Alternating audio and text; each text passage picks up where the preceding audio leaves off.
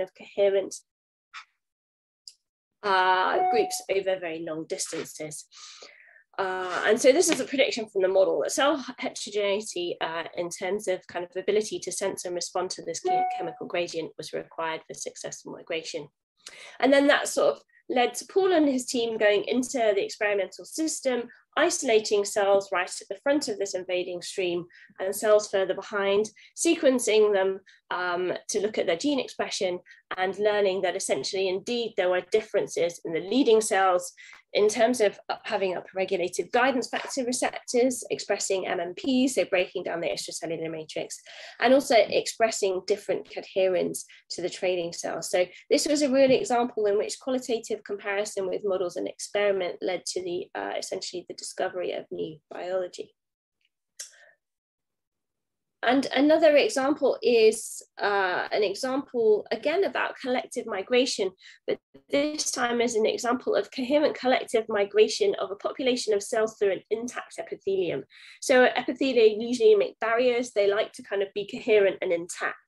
And so the question became one of how does a population of cells migrate as a coherent group through an intact epithelium? The biological context was early mouse embryo development, where a population of cells needs to get from right down here. So if this is the very early mouse, right down here at the bottom tip of the developing embryo up until around this waist, so somewhere about here, in order to specify correctly the head-tail axis.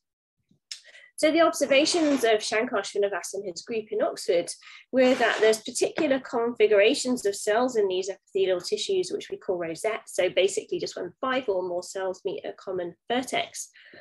And they wanted to understand whether there was a role for rosettes in this migratory process and what happens if, or whether we could understand what might happen if they weren't allowed to form.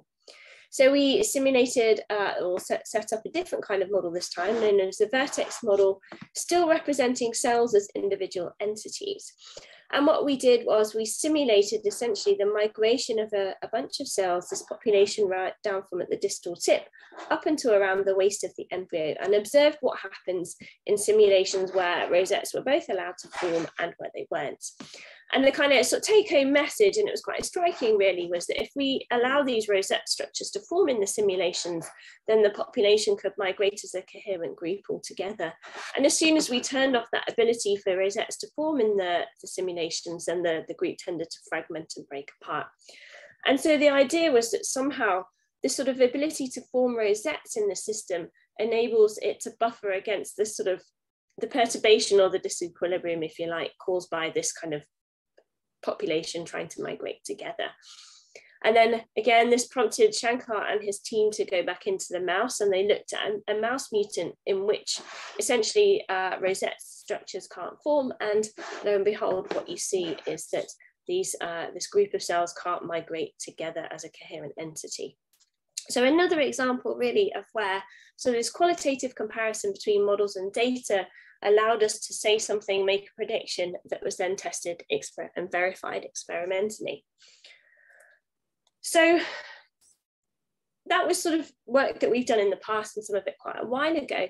And what I think has really changed though over the past few years, especially in developmental biology, as it's really, I think, transformed from being a qualitative discipline where our observations are qualitative and our comparisons between models and data is qualitative. It's now very much becoming a quantitative discipline. We've got ever increasing amounts of data that's quantitative with ever kind of better, more well-resolved spatial and temporal detail. And so I think at that point, the kind of methods for data and analysis and formal kind of methods for model testing and calibration become ever more important. So an increasing sort of part of our work is to kind of engage in that sphere and in that world and think about how to really calibrate models to data to draw biological conclusions.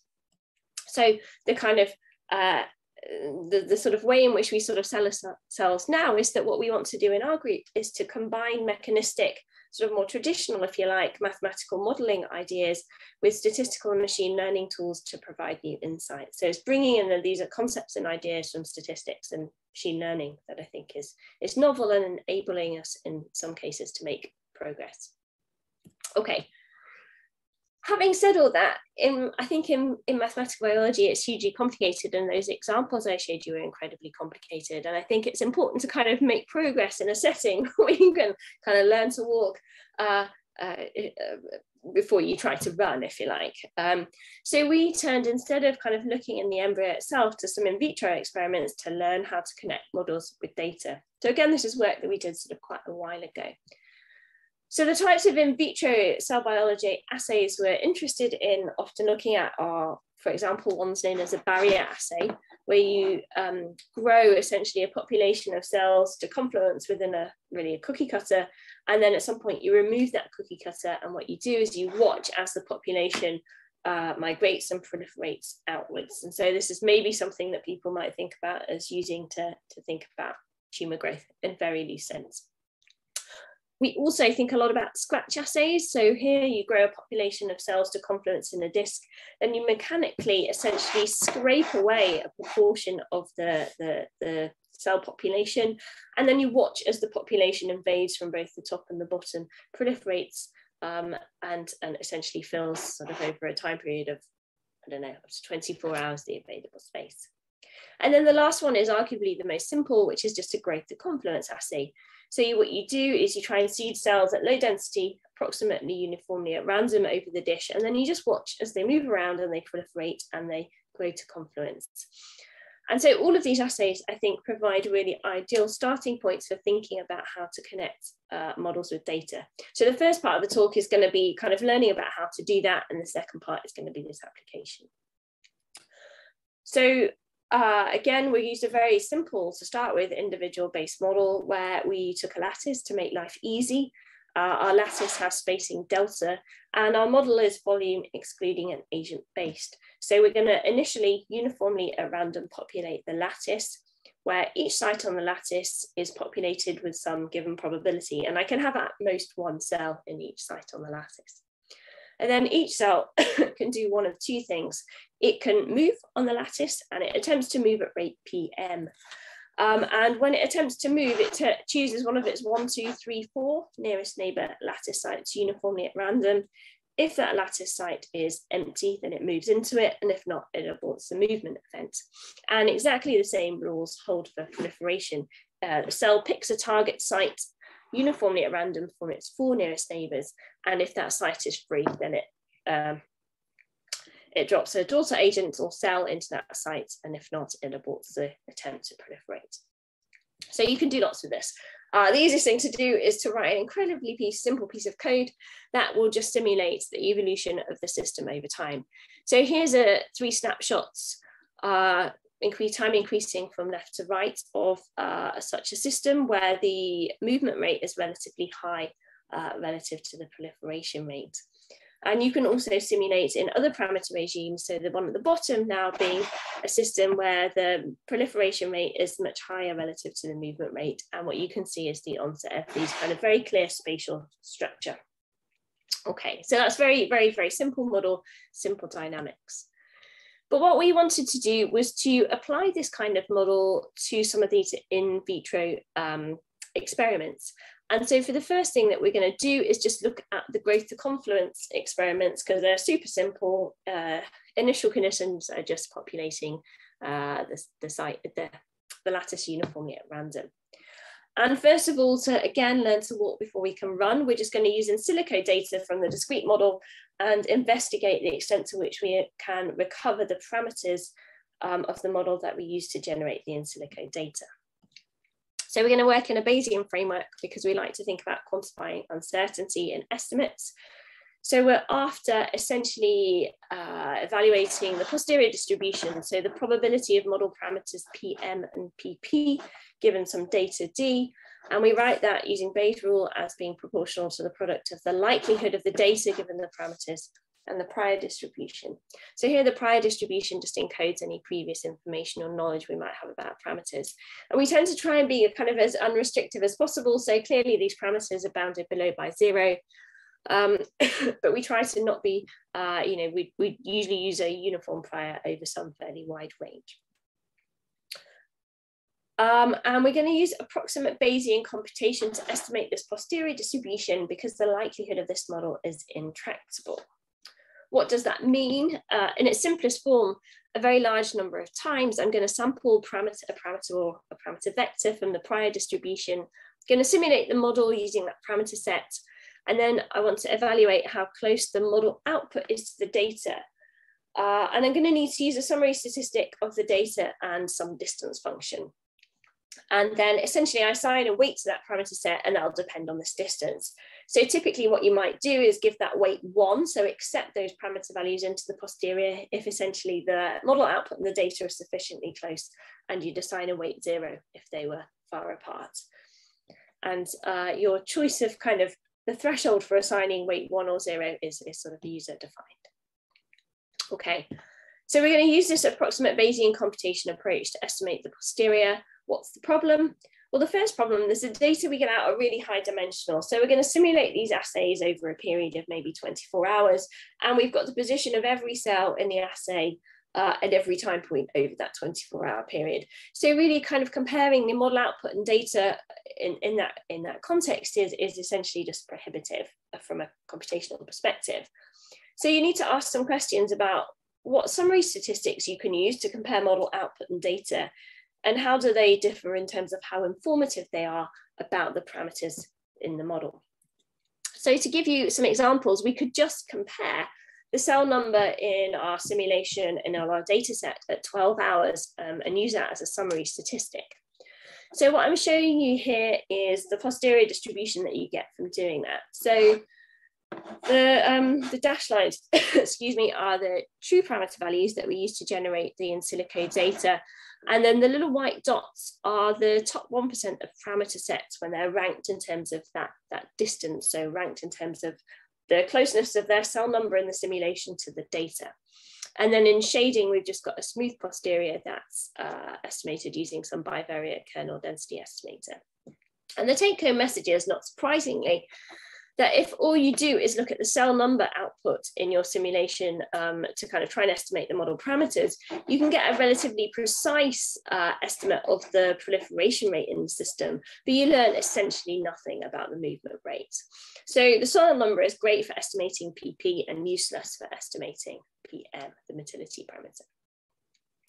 On the other hand, if you, for example, randomly pick 5 cells in your experiment and you track them over 12 hours, and you use the kind of data from those cell tracks to generate or to define the summary statistic, then you get huge amounts of information about the motility rate, so the motility parameter in your system, and as you might expect, you learn almost nothing, essentially nothing, about the rate at which cells are proliferating. So it's clear that different summary statistics can tell you very different amounts about different parameters in the system. So the question we asked in this paper was kind of like, what's the optimal combination of summary statistics in terms of providing, if you like, the most information about the parameters? And it turns out that for this particular experimental setup, just this growth to confluence assay, if you don't include trajectory data in your summary statistics, then you can do a good job in estimating the proliferation rate, but you'll basically never get a good handle on the movement rate in the model. But if you do include trajectory data, then you can essentially combine summary statistics to get very good estimates of both of the parameters in the model. And then what you can do, being confident now that you've sort of tried this in the in silico setting, is put it all to good use to infer the motility and proliferation rates for 2 different cell lines. So this is, on the top, we've got a breast cancer cell line. On the bottom, we've got a fibroblast cell line.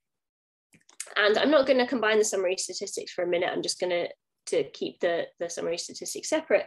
But what you can see is if you look at the estimates of the parameters you get for the 2 different cell lines, in effect, they both appear to proliferate at approximately the same rates, but it's the movement rates of these cell lines that are very different. So essentially the fibroblast moving much quicker than the breast cancer cell line. And that gives you then the ability to predict how quickly one relative to the other will grow to confluence. Okay. So this kind of led us on to thinking about a question of experimental design. So it's great, like if we've got the ability to sort of track cells over an experiment, then we can, as well as count them, then we can essentially estimate both of the parameters in our model. but it's a bit of a faff. It's a bit of a faff tracking cells, right? So in particular, if I could go back up, my computer's a bit slow today. Here we go. If we go back up to this figure, it's fine to track the breast cancer cell line. So this is the top cell line where the cells look quite round. And we had, you know, fairly good success at tracking those cells using kind of existing software packages and automated tracking tools.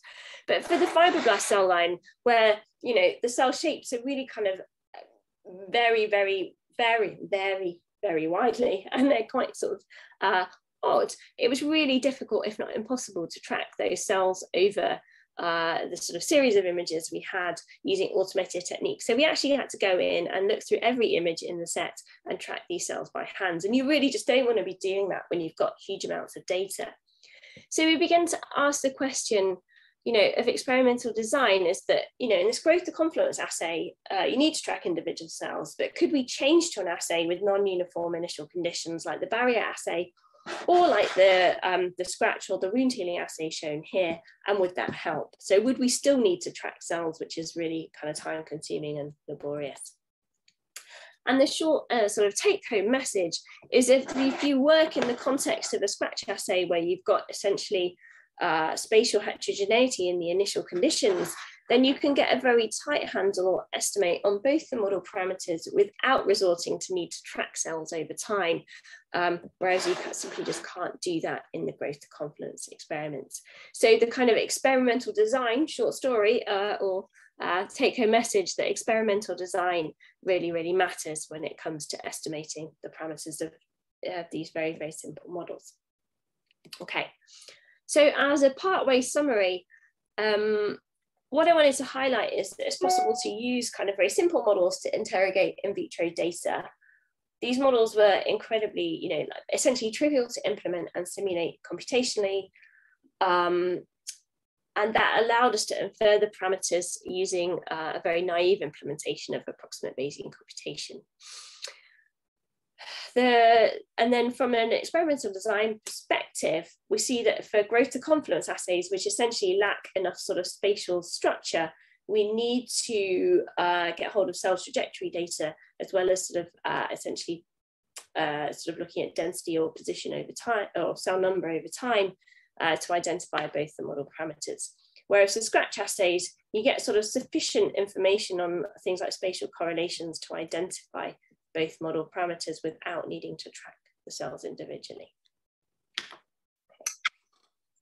Whilst I'm kind of about to change tack, does anyone have any questions? No? Okay. Well, there's a point maybe perhaps we should talk about at the end, because you're talking about single cell tracking, but we've been working on a technique called DDM, diffusion microscopy, and Tim is on the call here, and he's been working on that.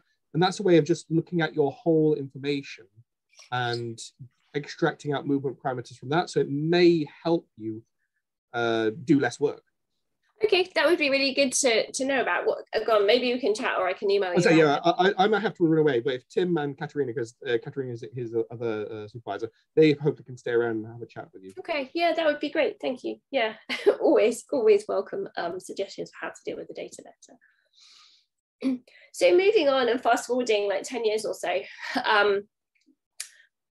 I got talking with a collaborator in engineering, Heba Salem, about a data set that she'd worked with a little bit, which was essentially a genome-wide RNAi screen of endothelial cells. So importantly, I guess the take-home message is that what they'd done, this team, was to do a huge array, essentially, of scratch assay experiments where they'd looked at knocking down thousands of different genes and repeating the experiment with each knockdown a large number of times. So this was a huge kind of undertaking, huge amounts of data. And their aim in doing this was to identify some novel components of signaling pathways that regulate migration, which sounded exactly like the kind of thing that we were interested in. Only when we looked at it sort of a bit more, what they were actually doing, or what they were doing in these experiments, was they were essentially making a scratch in the assay, so growing the population to confluence scratching, taking an image at what we would call sort of time zero directly after the scratch, and then waiting for 24 hours and taking another image. And really, they were just quantifying the extent to which the wound had closed over that 24-hour time period to identify sort of genes that were regulating positively or negatively wound healing. But what that doesn't really tell you is how they're doing that. So what we were very interested in thinking about is whether we could use a mathematical model in tandem with this data set to understand essentially the functional impact of knocking down these different genes. And then we wanted to ask if we could kind of go even further than that by being able to group genes according to the mechanisms that were impacted by the knockdowns. So that was our sort of big question. So it's essentially like taking exactly the setup that we've just been dealing with, but multiplying it by many thousand-fold when it came to the amount of data that we had available and the number of different experimental conditions. Okay, so obviously now we needed to do something different in the context of data analysis. So what Hebra developed as part of her fellowship in engineering was essentially a method called the deep scratch. So it's an analysis pipeline which is based on a unit architecture. She would be able to talk you through the details, not me. But the crux of it is that it can detect cell centers using a nuclear if the nucleus is stained, and then it uses the locations of these cell centers to segment the wound edge, and then also approximate cell area in the experiments using a Voronoi tessellation. So this is just showing you three different sort of scenarios. So first is a wild type scenario, so no genes are knocked down. You can see the nuclear stain and the membrane stain. And then I've also shown what happens in the context of a CDH5 knockdown and a CDC42 knockdown. So the take-home message was really that although we have kind of hundreds of replicas for some of these genes, we can do the data analysis in an automated fashion and get out exactly the numbers that we need. So that bit was fantastic. So the next thing was to think about the type of model that we might use. So we were sort of hopeful that, very hopeful, I think, that essentially we could, although we've only got kind of very sparse data in time, so really we've just got an initial condition and a snapshot of 24 hours, that we could kind of tease out a bit more than we could sort of previously. So we were not aiming just to infer kind of motility and proliferation parameters, but to think about adhesion or contact guidance and things like that. So we looked around and we decided to use, again, an individual-based model. And it was a stochastic model that was proposed and used by Alex Browning in this paper here in Interface. And so the model, as I said, is stochastic. It's off lattice this time, individual-based model. And in Alex's formulation, it accounted for both cell motility and proliferation and the effect that local variation in cell density had on both of those two processes. So we wanted to use this model off the shelf because Alex had already shown that essentially it was an appropriate model to use for scratch assay data. So he used it in the context of kind of calibrating or attempted to calibrate this model to data in the context of having scratch assay data. So how does it work? Effectively, cells are point particles, and to understand kind of how they move around in space, one of the things you do is to define a crowding surface. So if the xn are the position of, oh, there's a bit of a typo here, so it should be an xi, of all the cells, then that you can define a crowding surface, and then define the bias vector of cell n to be the gradient, essentially, or depend on the gradient of that crowding surface. So if for positive values of this parameter gamma b, then cells want to move or disperse or place their daughter cells down gradients in cell density, with the preference or the extent to which they want to do that depending on the steepness. And what you end up doing is you sample movement and proliferation directions for each one of your cells according to a von Mises distribution, where essentially the parameters of that von Mises distribution depend on the details of this crowding surface. So what's going on in here is that on average, cells want to move down gradients, the sort of steepest gradient of decrease in cell density, get words out today, But as the magnitude of this bias vector goes to 0, then the von Mises distribution just relaxes to a uniform distribution. So when the crowding is uniform, the cells just move randomly. And the rates then at which cells attempt to move and proliferate in this model, well, they're governed according to Poisson processes, but there's a sort of basement or basal, if you like, movement rate M for each cell. And then the rate at which cells attempt to move is modulated by the local cell density. And so if the parameter gamma M is negative, then cells try to move increasingly often as the cell density increases. And if gamma M is positive, then the cells attempt to move less often as the local density increases. And exactly the same thing for proliferation. There's some base proliferation rate P, and the extent to which cells attempt to proliferate is essentially governed according or determined by the local cell density and this parameter gamma P. The other thing we included in our model that Alex Browning didn't was cell death at a constant rate D.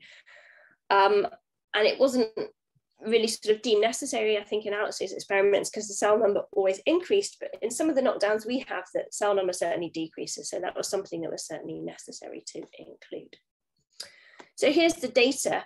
And again, we're going to work in here's some snapshots of the data, but again, we're going to work in a Bayesian framework where we want the probability posterior distribution of model parameters theta given the data D. We write that as proportional to the product of the likelihood and the prior, only this time we've got a slightly larger parameter vector where we've got 6 parameters to try to estimate. And so in essence, for our ABC algorithm, what we're going to try to do is we're going to initialize our simulations with using the image of each kind of well at 0 hours, simulate the model forward in time to 24 hours, and then make comparisons between the model and the data at that 24-hour time point. Thanks to the previous work we've done and also the work that Alex did in his paper, we had a fairly good idea this time about the summary statistics that we could use to compare model and data. So we're going to use cell number at 24 hours, the density profile at 24 hours, and then also the pair correlation function. So this is essentially the density of pairs separated by a given distance R in the experiment. So we knew what to do there, and that I think made life quite a lot simpler. We didn't have to hunt around for what was sensible to choose.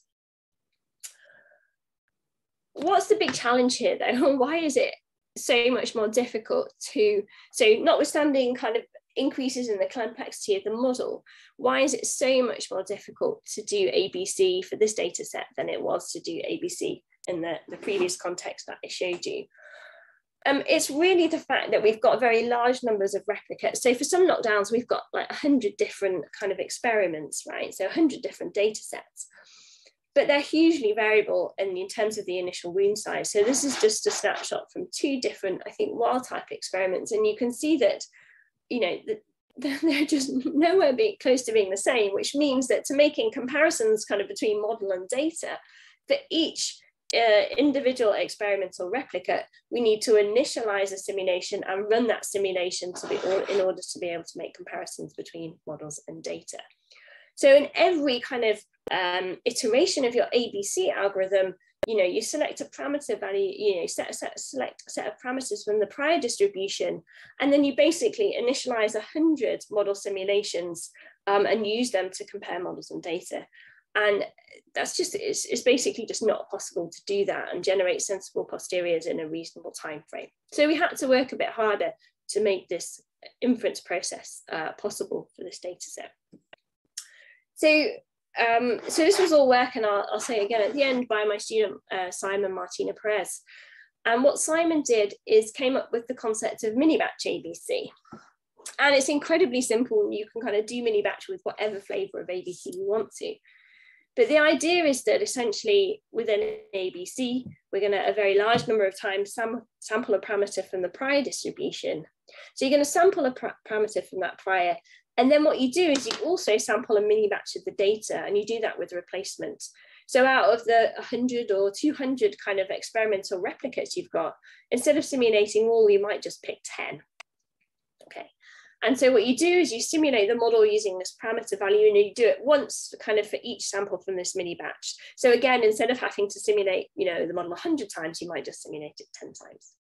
And then you evaluate how close the model output is to the data using the same summary statistics and distance function as before. You do it for each sample from the mini batch individually, and then you combine those distances to assign the weights of the parameter. And so I guess the key thing is here that if you sample a mini batch uniformly at random with replacement at every iteration of kind of this ABC loop, the ABC algorithm will still see every data set or every experimental replicate, right, at some point. So the posterior distribution you're going to get is exactly the ABC posterior that you'd expect from kind of regular vanilla ABC, but the computational cost is sort of scaled by the size of your data set to the size of the mini batch. So that can be quite significant. Okay. So we're going to use this, or attempt to use this mini batch ABC algorithm to make progress in estimating the posterior distribution. The first thing to say is I'm going to collapse things down a bit. So I'm going to look at the motility parameter. I'm going to look at net proliferation. So that's proliferation minus death rates. I'm going to look at the parameter gamma M, which relates to contact mediation of cell motility, and the parameter gamma P, which is contact mediation of proliferation, and then this motility bias term, which was gamma B. So there's two things that I sort of care about here. Number one, I care about being able to select a batch size that will give me sensible posterior distributions that look like the posterior distributions I would get from using the full data set at every iteration. And I also care about being able to, or whether I can identify all the parameters in my model from the data. So maybe I'll do those in inverse order. Can I estimate sensibly the parameters of the model from the data? So this is just the wild type data set that I've used here. I would argue that you can get reasonably good estimates or posterior distributions for the motility, for the net proliferation parameter, and also for the parameter gamma M, which represents contact mediation of motility. We learn quite a lot less, or not very much probably, about gamma P and about gamma M. These are sort of proliferation and motility parameters. I think that's a facet of the data. It's something that also was observed by Alex Browning in his work, but we're going to make progress anyway and really focus on these three parameters, which we believe we can relatively confidently identify from the data. So that's the first thing. The second thing, does batch size make a difference? We did a lot more tests than just what I'm showing you here, but the take home message is that for the kinds of data that we were looking at, a batch size of 10, between going from a batch size of 10 to a batch size of 50 kind of makes almost no difference in terms of the posterior distribution you get. So if we've got 100 replicates, experimental replicates, and we use a batch size 10, then our mini batch ABC algorithm will give us kind of just as good results, but with a computational saving of a factor of 10. Okay, so take home message, you can use this mini batch ABC and the data to get reasonable estimates of at least sort of 3 of these parameters.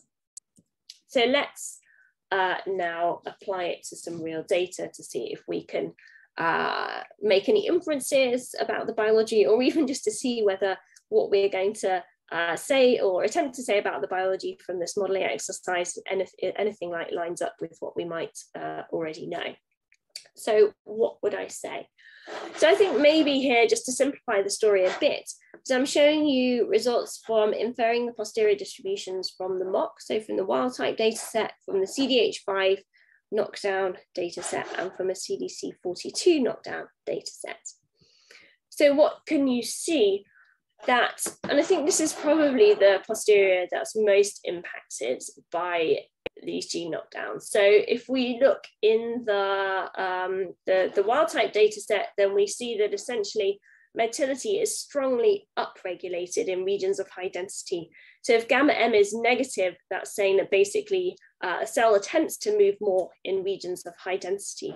So that's certainly true. That's certainly what's happening in wild type. But then that's much more the case than it is for CDH5 and CDC42, both of whom, for both of whom the motility seems much less impacted by variations or increased sort of cell density. And the nice thing is that that's consistent with current understanding of the roles of CDC42. So I think CDC42 expression or loss of it is associated with defective adhesion, with wound healing, defective polarity establishment, and migration more generally, which it probably kind of links to this posterior for the motility over here. And CDH5 is known to play an important kind of role in the cohesion and organization of intercellular junctions. So again, consistent with the fact that we're sort of playing around with cell-cell adhesion is leading to these changes, or is a kind of what gives rise to these changes in the contact mediation parameter gamma M. So short story, it seems like at least a lot of the results we're getting from identifying these posterior parameter distributions are consistent with some of what we already know experimentally. So then we thought, okay, can we just, put everything on the cluster and apply this approach to lots of the rest of the genes in this siRNA, the RNAi screen. So we looked at about 100 odd genes. And I don't want you to particularly try and take in all the details of this figure. Really what I want to illustrate is the way in which we sort of then tried to analyze the results was to look at the mean of each of the posterior, the mean of the marginal posteriors for each of the parameter values, and plot those all on the same axes. It's a very busy figure. Again, don't attempt to understand it all. The point is that then that was quite hard to distill. So what we did was we used k-means clustering as a means to establish essentially whether there were clusters in this, what I would now call phenotype space. So we're making lots of different genetic perturbations and trying to cluster those different perturbations in terms of their phenotype, so their functional impact. It all becomes a lot easier to see, I think, when you look at things in this reduced dimensional parameter space. So each one of these dots is the posterior mean for one genetic knockdown. And what the k-means clustering did was identify 3 separate clusters. So there's one in here in kind of turquoise, there's one in purple, and there's one in green. So cluster 3 in green, I would say, was sort of genes that gave rise to upregulation of cell motility and also quite high proliferation. And in contrast, probably cluster 2, which is in turquoise, are genes for which the contact mediation of motility parameter is positive. So in other words, cells attempt to move less or move less in regions of high cell density, probably then relating to defects in cell-cell adhesion. So again, to try and sort of understand a bit better what was going on in this plot, which still is really, really busy and can be a bit hard to interpret. What we did was we looked at 3 of the kind of outliers in the group and tried to then go back into thinking about, use Google to first of all see what people know about these genes and what we might expect them to do, but also go back into the data sets and sort of compare the extent of wound healing. So a couple of things to say. So what I wanted to say that if we look at, this is one of the replicates for USP18, and below we're in the middle for FA7. And what you can see is that over a period of 24 hours, where in wild type you'd more or less see the wound closing, wound healing is significantly delayed or retarded in both of those contexts. So if I just eyeball those kind of images alone and I don't use a mechanistic model, I would have no real understanding as to what it was that was kind of delaying that wound healing process. Whereas if we go into this plot, we can see that in the context of USP18, what's going on is that we're seeing this contact, a very high value of this contact mediation of motility parameters. So cells are moving much less in regions of high cell density.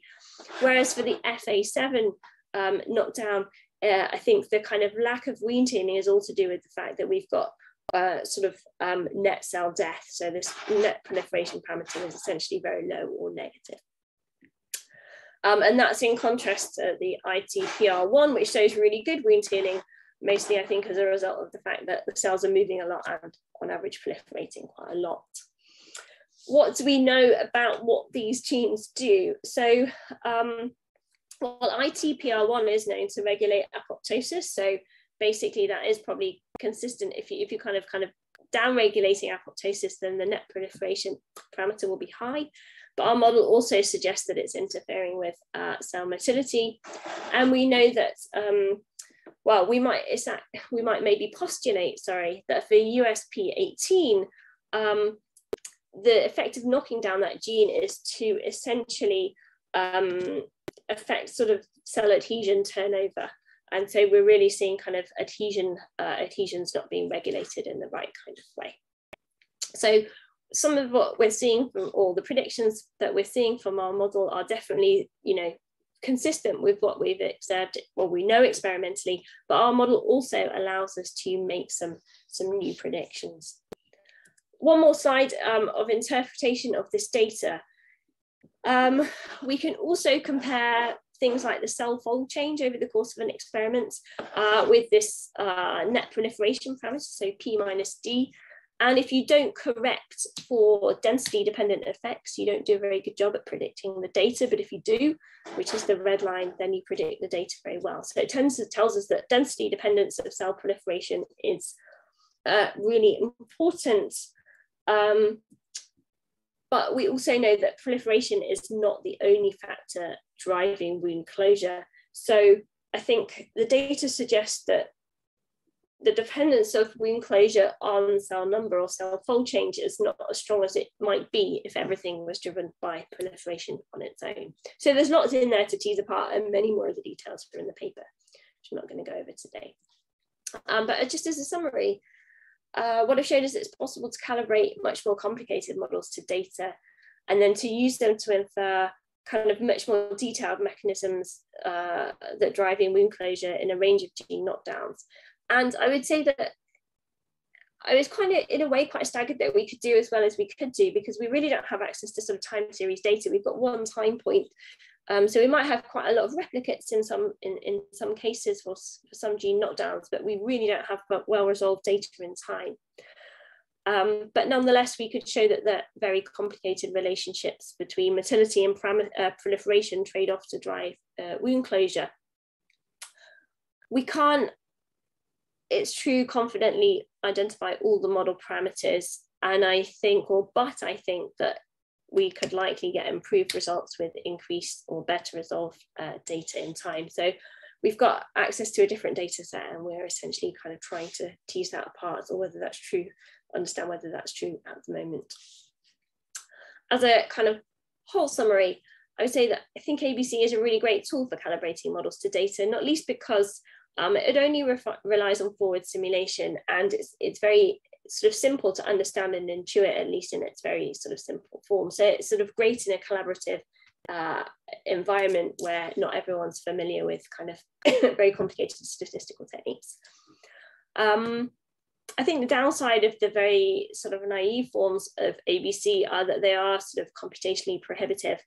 And I've called them kind of for modern mathematical biology studies. So when we're dealing with sort of cell-based or individual-based models that are stochastic, that have got many different parameters, I think the kind of naive forms can be, just don't work from a perspective of computational efficiency. We thought a lot about how to get over that challenge from a different range of different perspectives. But minibatch ABC, I think, is one way to apply ABC approaches to high throughput data sets without incurring huge computational costs. And I didn't really talk about it at all, but you can use a minibatch approach with ABC rejection or ABC SMC, or essentially whatever your kind of favorite flavor of ABC is. So I think there's potential to combine it with other time-saving sort of methods. And then just to finish up, so all the minibatch ABC stuff was done by Simon Martina Perez. He's a brilliant PhD student in my group, in collaboration with Eva Salem in engineering. And then all the people on the right-hand side contributed to the early parts of this work. So in particular, a lot of the early inference work was done by Andrew Parker when he was a PhD student in my group, in collaboration with Matt Simpson at QUT. So with that, I'm going to stop because our time's marching on, and say thanks for listening. And I'm happy to take any questions or hear any thoughts you might have.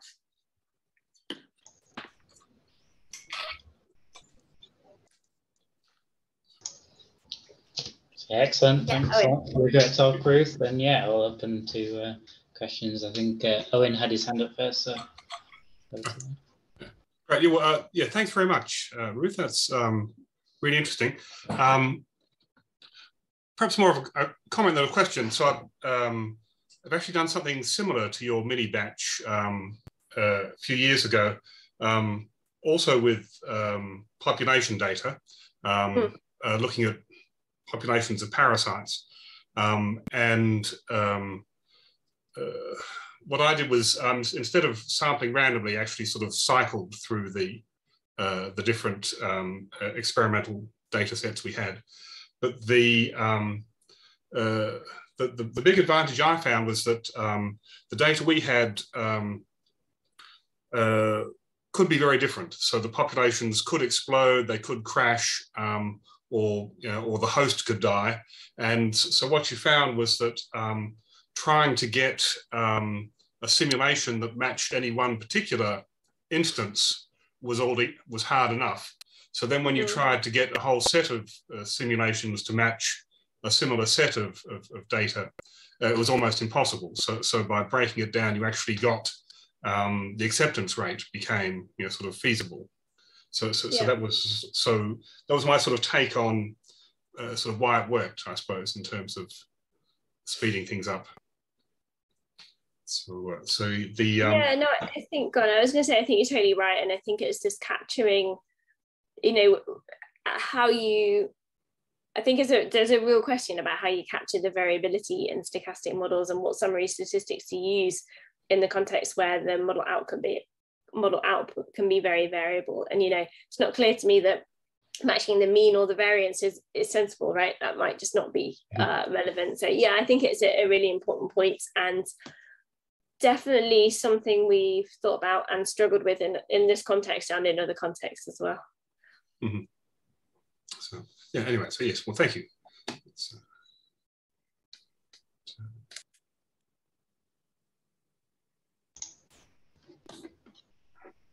think Tim's got a question now. Hi, yeah, I mean, it's just if nobody else has anything to say, because I know Thomas mentioned our DDM stuff. Would you mind going back to the slide on your data that you have, that you were saying the cell tracking is particularly challenging for? I mean, we didn't spend, I have to say, like, a huge amount of time doing this at all. It's just, I think that in this context, the fibroblasts are quite complicated. The shape's quite complicated, and the images are about every 5 minutes. So sometimes it just was quite tricky to resolve without looking at, like sort of, except by human eye, which cell was which. And even then I think probably there's a degree of error. I think it's partly the contrast of the images, and partly because we don't have something like a nuclear stain. But I'm sure there are lots more, since we did this, which was probably I don't know, 8 or so years ago, then there's maybe much better tools for doing this. But if you've got thoughts or suggestions on how to analyze these data sets, that'd be great. Yeah, I mean, DDM might be an option. So essentially the way that DDM works is you take pairs of images from your time series images and you subtract them from each other to get differences, and you Fourier transform them. And that essentially allows you to, even if you do have a very dense set of particles, because the signals from a particle to itself over time is going to be stronger than the signals that you get from a particle to all the other ones over time. Essentially that signal dominates as you continue to stack your images up, and DDM allows you to just extract the dominant behaviors. So even if you can't determine, that particular particle went to that place, as long as you have enough data. So it does rely on you having a lot of data to do lots of good statistical sampling, but it could be an option. Do you have data that you'd be able to make accessible? Because I'm always just looking for data that I can run this on and see where we can get it to work. I have got access to some of this data, but we've got other data. Can I jump in there? Because one thing you've mentioned is you hand track this, so that's sort of the gold standard. And I don't think that's one thing we've got at the moment, Tim.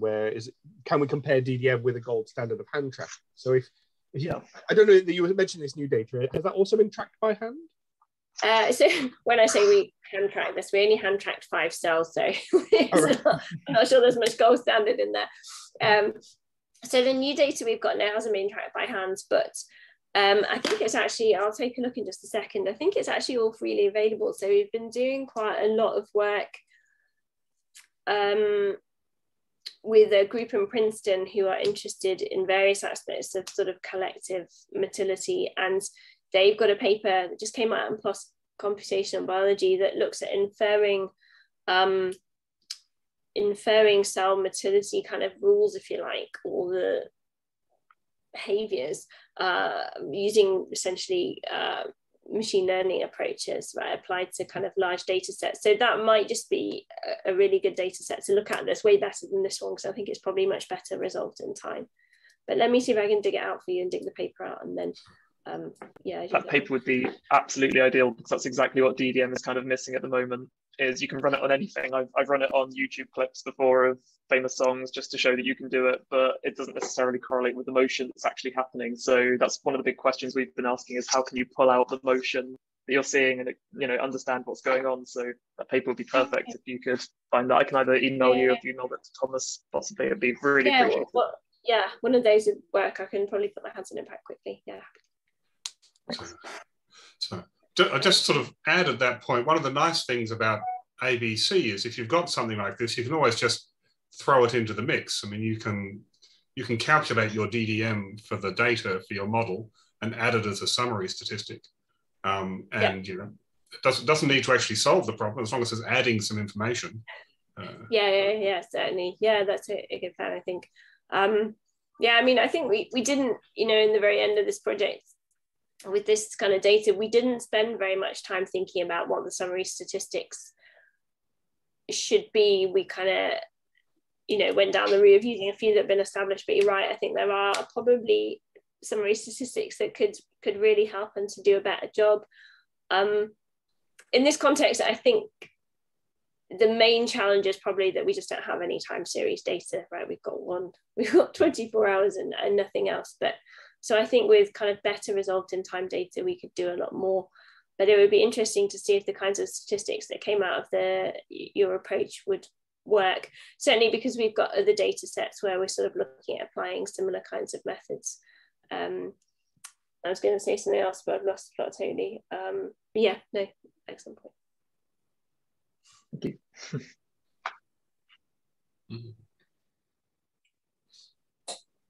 I do have a question to ask. You touched on it just a little bit there. I've noticed some of your more recent work, Ruth, has been looking at this question. I think this is the holy grail of, rather than approaching a system and talking to the biologist and saying, okay, well, what do you think? Here's the model that matches what you think. Can you extract that model from the data? And that'd be really, really cool. That, you know, can you infer mechanisms based on data rather than fitting the mechanism to the data? And I was just wondering, how are these Bayesian techniques going towards that? Are they going towards that? That's a really good point. I've got like two different answers, I think. So number one, yeah, so we have played around with this quite a bit, this idea of trying to learn models directly from data, and we've tried to do that in a Bayesian context, and I can send you a reference if that's useful. I think that was one thing that's very clear from that work, is that you need, you know, at least for the stuff we've worked on, quite highly resolved time series data, and that it sort of sounds trivial when you say it, but you can't pick up terms in the model if the behavior is not there in the data, right? So in one context, when we tried to do this, we know there were density dependent effects, but we know the data that we chose to use just didn't show that, right? The time series kind of wasn't, or the initial condition wasn't right. So I think there's huge amounts to be, I think we can kind of make progress by trying to learn models from data, but I'd like to not think that we don't use our expertise as well as part of that process. And I think there's a danger in terms of not doing that. So, you know, in the context of learning models from data, what are the physical constraints at the, you know, or conservation laws in those kinds of systems? How do we encode them? And something else I was going to say, which was, I'm going to blame it on COVID now. How do statistical approaches help? So one of the things I think we've been thinking about a bit, or quite a bit recently, is kind of how to use sort of these Bayesian statistics approaches to think about a level of model that's appropriate for the data. And we've always talked about this, I think, as applied mathematicians, of being a real art, and it is a real art, right? To construct a model at the level at which it's still going to provide us with new insights, but it's sort of not too complicated, right? That we can't, explore it properly. But I think that some of the Bayesian techniques surrounding kind of parameter identifiability can give us some real clues about what level of model is appropriate for the data. So how complicated can a model be? And, but we can still have the ability with that model to, provide new insight, but in the same time kind of pin down the parameters, right? So I think I would sort of always, I don't know, I like to err on the side of simple when it comes to modeling most of the time. And I think that's partly because then I know that we can, or hope that we can confidently estimate model parameters. Because I think if you can't do that, then when you transfer your model to unseen scenarios, you've always got to worry about kind of what the implications of not being able to pin down parameters is. So I think that, in short, maybe there's a lot that I think we can learn from using some of these Bayesian statistics approaches and machine learning approaches to try and learn models. But at the same time, we sort of shouldn't forget that user expertise and talking to people about their hypotheses and their observations is also really important. Yeah, no, I completely agree. I didn't want to make it sound like we want to remove the biologists entirely, where they always have their place with working with us. But I do have to run away now. Thank you, Ruth. Pleasure, good to see you. I'll see you later. So,